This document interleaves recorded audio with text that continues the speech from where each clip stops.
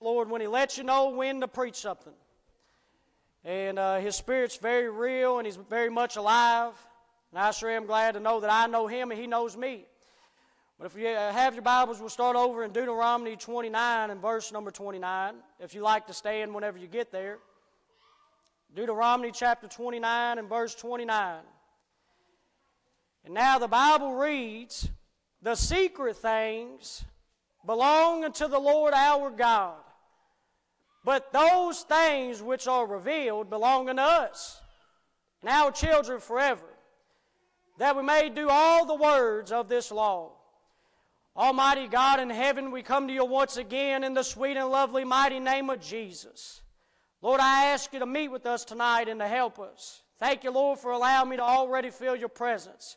You said where the Spirit of the Lord is, there's liberty. And Father, we need liberty tonight. We don't need tension. We don't need strife. We don't need bitterness. We don't need anger and all these other things and malice and being double-minded and stuff. Father, I ask you, Lord, to help us to set our affections on things above. Allow us to leave a little bit differently than the way that we came. We'd be so thankful for it, Lord. And I ask you, Father, to bind back the devil, bind back anything that may hinder this service tonight, and allow your word to go out and accomplish what it will. Help me, Father. I can't do this without you. And I'm leaning upon you. In Jesus' name we pray. Amen. You may be seated. But I'd like to preach a message tonight that the Lord's laid upon my heart. But I'd like to preach on the revealing God. The revealing God. Amen? So I'm glad tonight to know that me and you serve a God that reveals some things. Now, there's obviously some things that the Bible says in Deuteronomy 29:29, the secret things belonging to the Lord our God. Now, upon this side of heaven, we don't know everything. Amen? Scientists think that they've got it all figured out, and I heard a scientist say one day, because they don't believe in evil, they don't believe in good and stuff like that, because they don't believe in God, they said that we have found out that we can make an atomic bomb. But we cannot figure out if we should use it or not, because they don't have no morals. Amen? They don't know what to base goodness upon. They don't know what to base evil upon. And they're walking out upon the face of the earth with no hope, no purpose, they feel like. But I like to say tonight, we do have a purpose. And me and you are not serving some big brother in the sky that looks down upon us and just tells us what not to do and makes us feel good. And this ain't just a book, amen, this King James Bible that me and you hold. It's not just some good book to get us through life, amen. It's more than a good book. It's more than just a book to help us to get along life's journey. It's a book of salvation. It's a book of peace and comfort and hope in a lost and dying world. And it tells us about a place called hell, but it also tells us about a place called heaven. It tells us about evil, but it also tells us about good. Amen. It's not just the bad things in life, it also tells us about the good things. Now I want to talk about tonight the revealing God. And I like to say this evening, I found out that Christianity is the only faith. Now listen to this real good. Christianity is the only religion that you receive hope at the beginning of the journey and not the end. Christianity is the only religion that you receive the hope at the beginning of the journey, and you can know it beyond a shadow of a doubt that you're going to heaven. All these other religions, they're hoping that they're going to make it into heaven. Hey, I've found out that in Islam, in the Quran, that it says that people must not have these three things. They must be free from three things to get into heaven, and it's a hope. Now, you ready for this? From the first one, everybody failed. Arrogance. Everybody has arrogance. Everybody has faults in some way, some sort, some fashion. You say, "Preacher, I'm not arrogant." Hey, there's been times in your life that you've been arrogant, amen. We all have faults. We all have failures. We all make mistakes. But according to the religion of Islam, in order to get into heaven, you must be free from arrogance. So what do you mean by that? They have to be free from that stuff is what they believe into getting into heaven. Could you imagine dying and hoping that you just made it in, going through this whole life without hope, going through this whole life without peace, and trying to work away and just works, amen, and fasting in the month of Ramadan and stuff. And it also says stealing from the spoils of war and debt. In Islam, debt is a very important thing. I've heard of people that they say in Islam that when somebody dies, if they're in debt to somebody, they won't even pray for them at their funeral. Amen. Debt is taken very serious. There's some things that they take very serious in the Islam religion, and they're hoping that they get into heaven when it's all said and done. They got to go this whole life with no peace, no comfort, just working away, and hoping that they'll make it into heaven. But Christianity is the only religion that you receive hope at the beginning of the journey. Thank God when we got saved and born again that me and you serve a God that revealed Himself to us. These atheists today, they say, we want some evidence. We want facts. We want science, amen. But I found out that in Daniel chapter 12 and verse number 4, that the Bible says, many shall run to and fro, and knowledge shall be increased. This world is getting smarter by the minute. We are making stuff that this world would have never thought that'd be upon the face of the planet just 100 years ago. You do not even know what's being conjured up in the labs, and the stuff that's going on in China, and this whole stuff we're putting chips in people's hands and chips in people's foreheads. It's already starting, Brother Charles. This world is just growing and growing and growing in knowledge. They're running to and fro. And they think that they've outsmarted God. Amen. But hey, the thing is, God knows who you are. You ain't revealing nothing to God. God's got to do the revealing to us. And I'm glad to know that me and you serve a God that reveals Himself to us.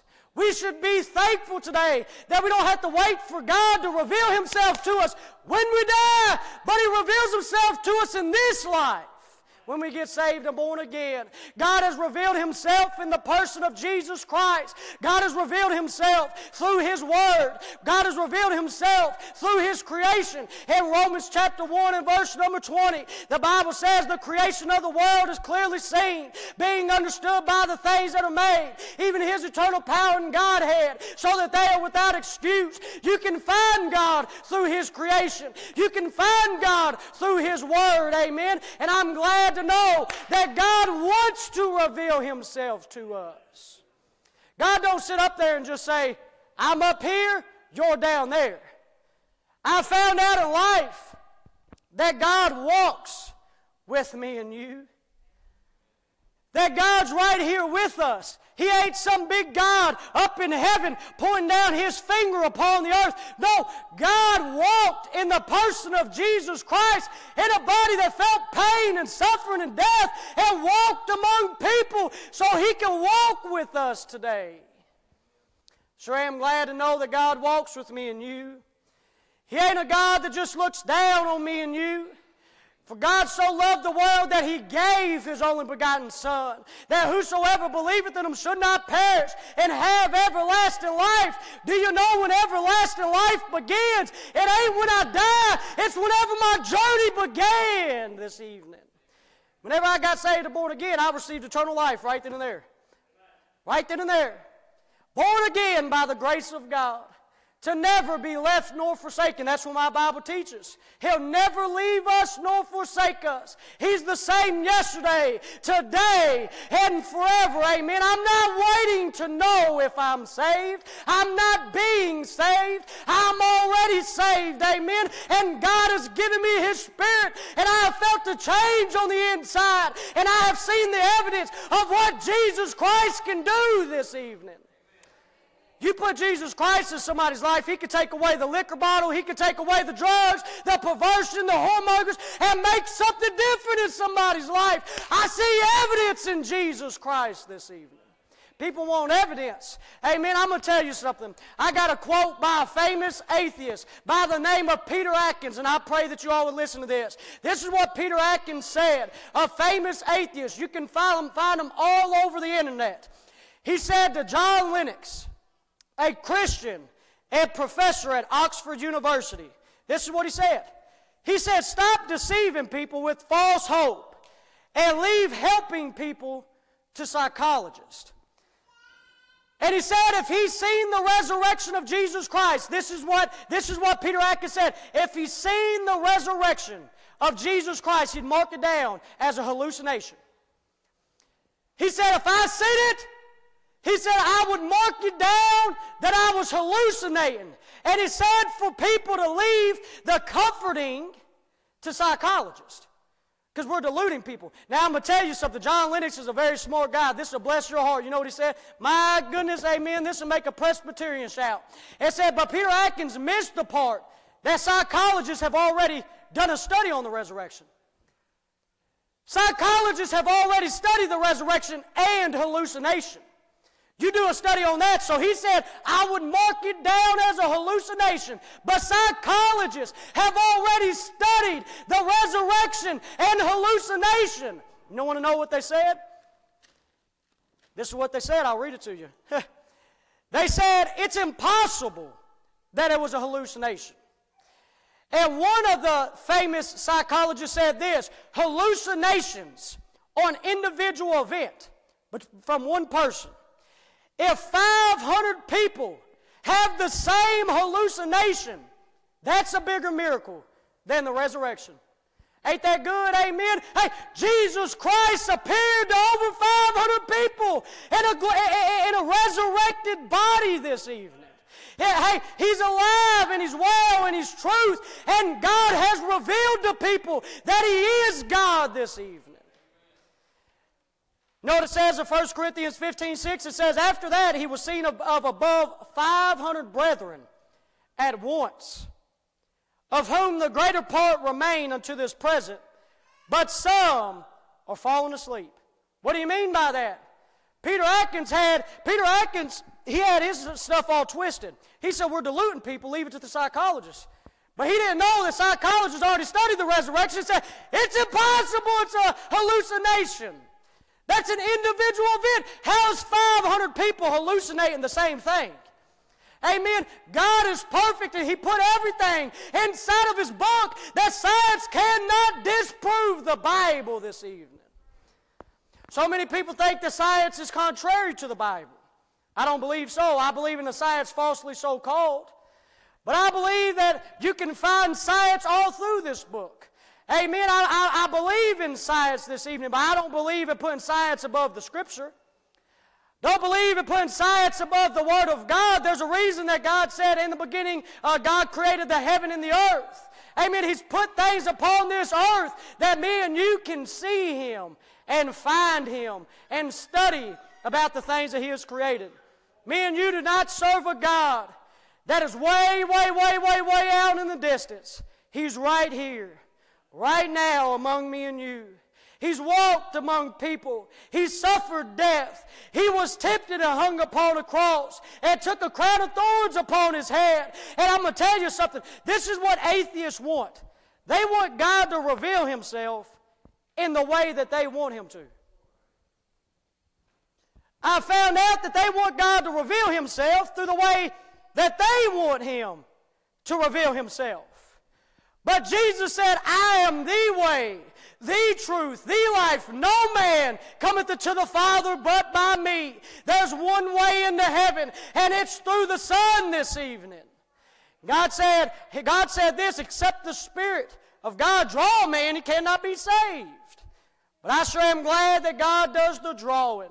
The Word of God has drawing power, amen. And I believe in standing on the Word of God. It has stood the test of time. In Psalm 12:6-7, it says, the words of the Lord are pure words, as silver tried, and a furnace of earth purified 7 times. Thou shalt keep them, O Lord, and thou shalt preserve them from this generation forever. The Word of God has stood the test of time, and will continue standing the test of time. And when it's preached, it does something in the hearts and souls and minds of human beings this evening.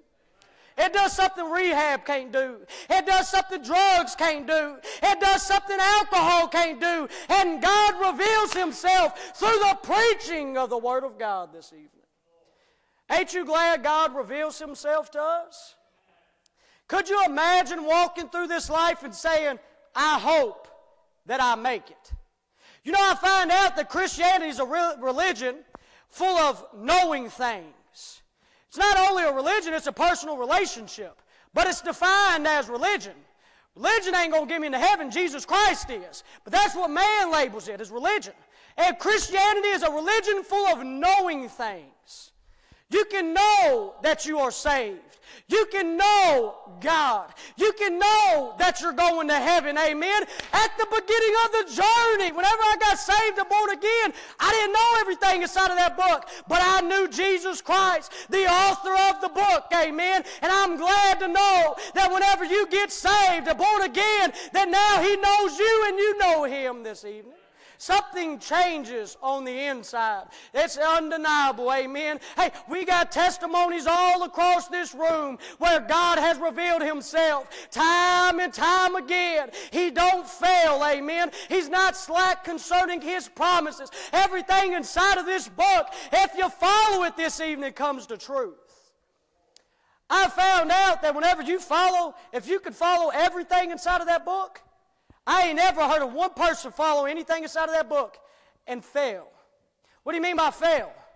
What I'm saying is God's promises are sure. Amen. That book does not fail this evening. When you follow that book, you find out that God is real. And that God had to have wrote that book, and He reveals it, Brother Charles. You do this, this is what will happen. You pray, I hear. Amen. When you talk to me and you worship, and where 2 or 3 are gathered in my name, there I will be in the midst. I thank God for the church, and Christ died for the church, and He loves the church, and we're one body, many members. And the Bible has told us time and time and time again that whenever we follow what's inside of this book, you can know me. What do you mean by that? We find it from Genesis to Revelation. I find in the book of Exodus, and you're talking about in the book of Exodus with Moses, God showed His hinder parts to Moses. God covered the cleft of the rock and hit him back, and God's glory is so magnificent that Moses could not see God's face. He showed him the back half. Can I tell you something today? God don't even have to reveal Himself and show Himself to me. His power is good enough to know He's real without physically seeing Him. Amen. Hey, blessed are those who have seen, but also blessed are those who have not seen and whom have believed. The Spirit of God is so powerful without physically seeing Him, without physically hearing Him, without physically touching Him. He's still saving souls. And 2024, that's the power of God this evening. God has revealed Himself, amen. I sure am glad to know that me and you serve a God that reveals Himself. I found in John chapter 1 and verse number 1, "In the beginning was the Word, and the Word was with God, and the Word was God." And you go to John 1:14, "And the Word was made flesh and dwelt among us." He has revealed Himself through His Son physically. Let me tell you, the last time that atheists got what they want, Brother Charles, the last time that they got what they wanted and wanted to see God, they killed Him. They wanted to kill Him. They wanted to. But thank God the grave couldn't hold Him. Amen. Hey, I'm glad to know that me and you serve a God that is eternal. I found out this. Atheist arguments are so unbelievable. Amen. Hey, I like to study stuff. I study on different religions. I study what the atheists have to say. And I have found out the more that I listen to what atheists have to say, the more stupid that it sounds, amen. They don't even realize that the arguments don't make no sense. And it makes me want to get closer to God, not farther away from Him. You know, I'm going to tell you something very interesting, and hopefully this will be a blessing to you. Peter Atkins said this. He said that he believes that the universe is eternal. All right, so now watch how pathetic this argument is. He believes that we came from the universe. And he said the universe is eternal. Okay? No beginning, no end. He said it's eternal. But then he claims this. He got later on in the debate, and he told John Lennox, if everything has to have a creator, who created God? But he believed, hey, what I'm saying is he's saying God had to be created, but His universe, His God, never had to have a creator. It don't make no sense this evening. We serve a God without beginning, without end. He's 10,000 years ago. He's here right now. He's in the future. He's omnipresent, omnipotent, and omniscient, all powerful, all knowing, and not changing this evening. Atheist arguments don't make no sense. They say your God has to have a creator, but your universe don't. We came from the universe that has no beginning, no end, but our God has to have a beginning and an end. I don't think so, Jack. Hey, some people say, I don't believe in the Big Bang. I do believe in it. I believe that God said bang and everything came into existence. Glory to God. I'm thankful today God just spoke and everything came into existence. What a great God me and you serve. You say, preacher, I believe it. You believe that? Absolutely I believe it. The God that saved my soul through the preaching of the Word of God is the God that wrote that book this evening. Hey, whenever I believed on the Lord Jesus Christ and the scripture that preacher was preaching that day, and it became real to me, the whole rest of that book became real. From beginning to end. Why would God put truth in one part of His book but not the rest of it? You believe in Noah and the ark? Yes, I believe in Noah and the ark. Because I believe in the God that made this book. Amen. And I believe that God is all over this book. From Genesis to Revelation. Amen. I believe that you can find the love of God. And there's power in the Word of God. There's power in the preaching. There's power in prayer. Preacher, you say you really believe it? Absolutely I believe it. Believe it more than me standing here, Brother Charles, because I've had some things revealed to me. I found God through His creation. I found God through His Word. I could see God's handwriting all over everything, amen. Hey, little bitty babies born in a womb from nothing, and God formed them in a mother's womb and gave them hands and feet and eyes and ears and all these different things that people say, there ain't no God, we came from the universe. We was tadpoles. And then we thought hard enough. And we said, I want to be a frog. I want to be a frog. Give me legs. We popped up and now we're a frog. I want to be able to stand up straight. I want to be able to stand up straight. And then we became monkeys. But we was bent over. I want to be a human. I want to be a human. I want to stand up straight. And we became humans. That's what evolution is. That's the stupidest thing I've ever heard, and I don't care the evidence you think that you found for it. Hey, I have found out in my life that there's more evidence inside of the Word of God than any history book, than any science book. Amen. It stood the test of time, and it's still working in 2024. I ain't here because I'm trying to get $1. I'm not here just to preach. I'm here because God has revealed Himself to me. Ain't it amazing to know that God has revealed Himself to you individually? He's a personal God. He's a personal Savior. He walks with me. He walks with you. He walks with you. He walks with you, brother. He's revealed Himself to us individually. Christianity is still the biggest religion in America. 2024, even though the devil tries to attack it, it's still the biggest religion. Why are we still talking about a man named Jesus over 2,000 years later? To the world, we seem like idiots, amen? And once upon a time when I was lost, it didn't make no sense. But there was a day that the Word of God pricked my heart, and God revealed to me that I was a sinner. God revealed to me that hell was real. And anybody else that's ever got saved or born again, God came by your house and revealed some things to you. God revealed that we were sinners. God revealed that we was in need of a Savior. And God revealed to us, if we've been saved and born again, that if you call upon the name of Jesus, that He'll save your soul this evening. Remember whenever you was under conviction, God was dealing with you before you got saved? You remember whenever you got saved, you felt that overwhelming peace that passeth all understanding? I've never seen anybody ever get up from being saved or born again and say this: that's the worst decision I ever made. Your God ain't real. He didn't save my soul. No, I'm going to tell you something. When somebody comes down crying and looking for God, amen, and you can see it on their face, they're under conviction, every time they go down, they come up a new creature if they've called upon the name of Jesus. I found out that it works for everybody. It's a gospel that works for everybody. And God will reveal Himself through the preaching of the Word of God. God has been so good to me and you, church. He's a friend that sticketh closer than a brother. Amen. You know, I like this scripture in 1 Corinthians chapter 2 and verse number 9. 1 Corinthians chapter 2 and verse number 9, it says, "But as it is written, eye hath not seen." I ain't seen heaven. I haven't seen God. It says, "Nor ear heard, neither have entered into the heart of man the things which God hath prepared for them that love Him. But God hath," I love this word, "revealed them unto us by His Spirit. For the Spirit searcheth all things, yea, the deep things of God. For what man knoweth the things of a man, save the spirit of man, which is in him? Even so the things of God knoweth no man but the Spirit of God." Now we have received, look at that, revealed and received. You know what receive is? You receive it. You have it. It's in your possession.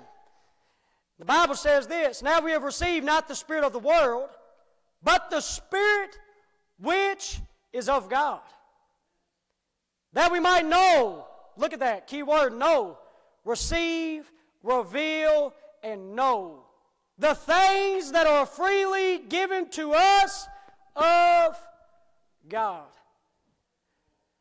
Whenever I got saved and born again, and the same thing for you today, God put His Spirit, my goodness. God put His Spirit inside of a little bitty body like mine and yours. That's what the Scripture says. God, the Holy Spirit, the third person of the Trinity, God the Father, God the Son, God the Holy Spirit. The Holy Spirit dwells inside of Brother Nathan McCoy this evening. God gave Him to me. And all I did was receive Him. Now He possesses my temple. Glory to God. Amen. Something happened whenever you got saved and born again, and God revealed some things to you. You know, the Bible says that the Holy Spirit comforts us. The Holy Spirit testifies of Jesus Christ. The Holy Spirit seals us until the day of redemption. The Holy Spirit's the comfort. You want to know something today? I have been by myself, and I have felt alone. I have felt guilty or felt ashamed or felt miserable just going through things in life. Nobody else around. And then a sweet peace overwhelmed me. Wasn't even asking for it. I was down in the dumps. But then God passed by and reveals, "You're one of mine. You ain't going through this alone. I'm right here with you." Amen. And God comes by your house and reveals Himself time and time again. Amen. God has been faithful. Amen.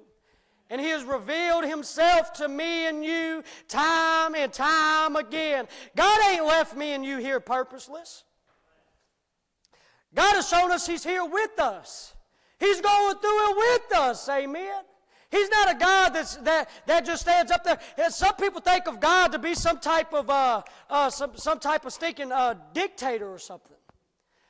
They think that He's a tyrant. That's the word for it. They think God's sitting up here like a tyrant and this, that, and the other. But lo and behold, God was so humble that He came down in a human body and was obedient even unto death this evening. Ain't that amazing to know that whenever you follow the Lord Jesus Christ, you know that He is on this journey with you. A lot of times when me and you get down and we get out and all shook up and stuff like that, it's because we're playing with this world. God wants to comfort us. God wants to reveal Himself to us, Brother Charles. I found that. He says, "Here I am." You know, I find this so interesting today. Amen. Hey, God is not hiding. He ain't hiding. You know who's hiding from God? They are. God ain't hiding from them. They're hiding from God, from conviction. God came looking for you in your place, amen. None seeketh after God. They're all gone away. God has came looking for them too. Even the atheists, even the Muslims, even the Buddhists, the black, the white, the perverts, the sorcerers, the whoremongers. God has sought after them, but they have turned their back on God this evening. God ain't turned his back on me and you. He ain't over here like this, hiding, trying to find me. I found out God's right here, right up in your face. He says, here I am. Here I am. If you want me, you can have me. If you want to get to heaven, come on board. You don't want to go to hell? Glory to God. I want you this evening. Amen. Hey, like the prodigal son. I sure do love that song, Like the Prodigal Son. But I like to say this evening, hey, remember his father was standing there with wide open arms. He wasn't hiding and saying, oh no, he's a bad guy. I don't want nothing to do with him. Get him away from me. He's done too much sin. Get him away from me. He's been playing with this world. I'm ashamed of him. I found out, Brother Charles, whenever I got to get saved, all my sin, all my guilt, all my shame, the Father looked past it, wrapped me in his arms, and revealed, I love you. I want you. You haven't done too much. You have a purpose in this life. And I want you this evening. Found out that God wants to save sinners. He don't want to send them to hell. He's long-suffering to us where they're not willing that any should perish. That word any means any, amen. You know what long-suffering means? That he's been suffering for a long time for what we've been doing to him. But he's not willing that any should perish, but that all should come to know him. That's the God that me and you serve. He's a just God. He's a revealing God. He's a loving God. He's a merciful God. But if you die without Jesus, that God that has revealed himself is going to reveal to you that hell is a real place. Hell is a place where the worm dieth not and the fire is not quenched. Some people say, I believe it whenever I see it. Whenever you see it, it's too late. You ain't getting out of hell, amen. Hey, it's not only a separation from God, but it's an eternal place of judgment. You know, if there's an everlasting heaven, there has to be an everlasting hell. There's everlasting life, there's everlasting death. It's both sides of the spectrum. And people has made up this God in their head that's fake. He ain't no real God. The universe ain't no God. Apes and monkeys and just all this silly stuff, that's not no God. That's a God that people's made in their own brain and their own heart. You know, I find out in Romans chapter 1, and we're going to be finished up, is that men are inventors of evil things. I want to leave you with a little bit of hope tonight and say this. God reveals himself to us, and he reveals his character to us. So many people want to blame God for evil. Why is there evil in this world? Hey, watch this. This is pretty good. Some people say this. They say, if there's a loving God, why is there evil in the world? And they want God to take it away to justify the goodness of God. Can I tell you something? If God took the evil away, we wouldn't be here. What do you mean by that? We're evil without God. Our flesh is wicked. They say, hey, we ain't robots this evening, amen. What are you saying? That God allows suffering? Yes, he allows suffering in this life, but one day this corruptible is going to put on incorruption, and death shall be swallowed up in victory. God has revealed to me that this life is temporary and a vapor that appears for a little time, according to James 4:14. Appear for a little time and then vanisheth away. This life has suffering. This life has death. This life has worry and so on and so forth. But God has revealed that he's right there with us. If the same God in that book that has revealed to us that we can be saved and go to heaven, that's not it. Everything else in there is true. What do you mean by that? We're not just going to heaven. God's with us, walking here with us right now. He ain't just saying, I'm only going to bring you to heaven. No, while we're in this life, we got hope in Jesus Christ. Whenever we pray, that God's listening to me and you. Hebrews 4:16 says this, "Let us therefore come boldly unto the throne of grace, that we may obtain mercy and find grace to help in a time of need." Me and you can go boldly unto the throne of grace. Say, "God, help me. Give me some comfort. I feel sorrowful. I'm going through it." And the same God that revealed Himself today, that day that you got saved or born again, is the same God that can reveal to Himself to you whenever you got going to a funeral. Whenever you're at work and everybody around you, all kinds of evilness and cussing and stuff. I found out in life a lot of people worry about their salvation and stuff, and they're worried about it. But I found out this, Brother Charles, and this is a very, very, very good portion of Scripture in 1 Corinthians. I'd have to find it. But it says that if you're without chastisement, you're a bastard. Whenever I got saved or born again, I started feeling something I did not once feel. And a good sign that somebody is saved is that they feel something compared to what they used to not feel.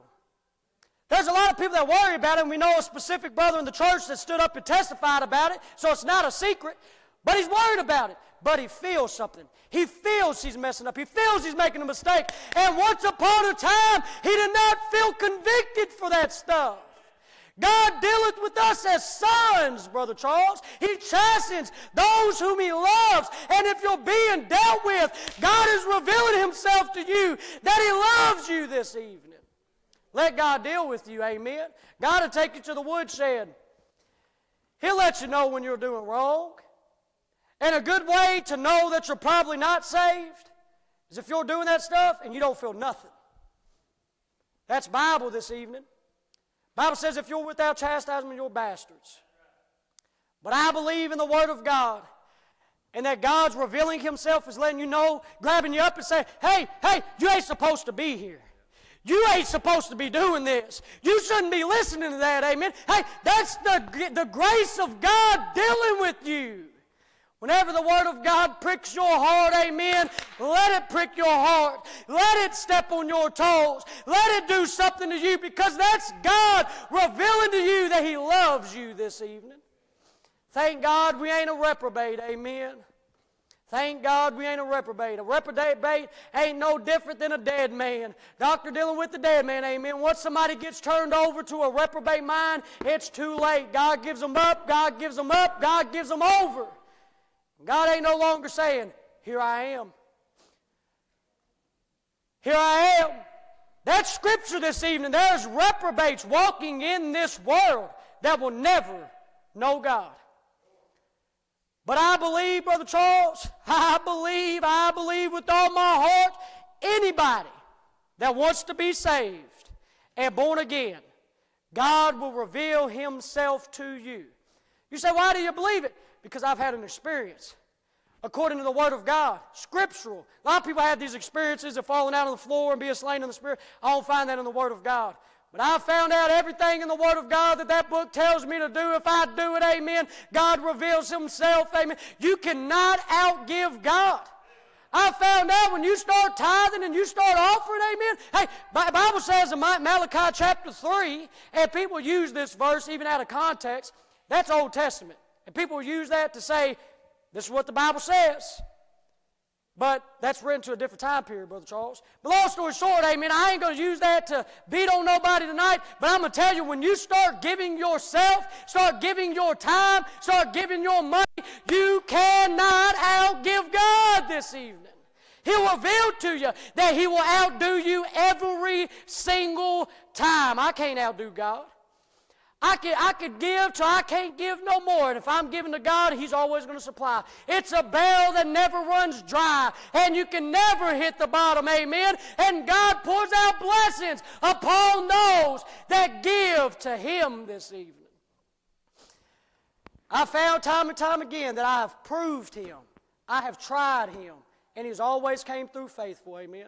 But we're going to be dismissed. And if you're here today and you're lost and you don't know the Lord Jesus Christ, you can know Him today. Today is the day of salvation. Romans 10:13 says, for whosoever shall call upon the name of the Lord shall be saved. It's a whosoever salvation. And in Romans chapter 10 and verse number 9, this is how you do it. You want to know the one way into heaven. So simple. It's so simple. It works for me. It worked for you. It worked for you. It worked for you. Everybody that's ever got in and had a change. This is what they did. That if thou shalt confess with thy mouth the Lord Jesus, and believe in thy heart that God hath raised him from the dead, thou shalt be saved. For with the heart man believeth unto righteousness. With the mouth confession is made unto salvation. What are you confessing? You're confessing the Lord Jesus Christ. The Bible says if you're ashamed of him, he'll also be ashamed of you. I'm not ashamed of him this evening. For by grace are you saved through faith, not of works, lest any man should boast. It's the Lord Jesus Christ. People have so much religion, and the devil's got a good way of doing it. Well, I do this, I do that, I do this. Hey, our works or our righteousness is nothing more than filthy rags, according to the book of Isaiah. The only way to get God to reveal himself, and you want to know God, it ain't God, I do this, God, I do that, and you're going to draw his approval by what you're doing. No. You need to realize that you need a Savior this evening, that you're lost. If you're lost tonight, the Lord Jesus Christ can save your soul. There ain't nothing you can throw up in the face of God and say, God, there you go, you should be satisfied. There's going to be a lot of people on the day of judgment. When it's all said and done and God's going to wipe them tears away from our eyes. Why is there going to be tears? Because I believe we're going to see people go to hell. The Bible says, God shall wipe away all tears from their eyes, and there shall be no more death, no more sorrow, no more pain, for the former things are passed away. Why is there going to be tears? Because I believe there's going to be a lot of crying. Who's he wiping the tears away from? The saved and born again. That's what it says, Brother Charles. So what are you saying with that? That one day, whenever you see God and you think that you're going to see God and everything and waiting for him to reveal himself physically, so on and so forth, you'll die and go straight to a place called hell. Right now, God can save your soul. We're going to finish up right there. God is a revealing God. Thank God he's revealed himself to me and you. Got hope in this life. Right now. I'm not waiting. Right now I got hope. And you also have hope this evening. We're going to be finished up. Dear Lord, our Heavenly Father, we come to you once again in Jesus' name. Pray, Lord, that your word has touched somebody's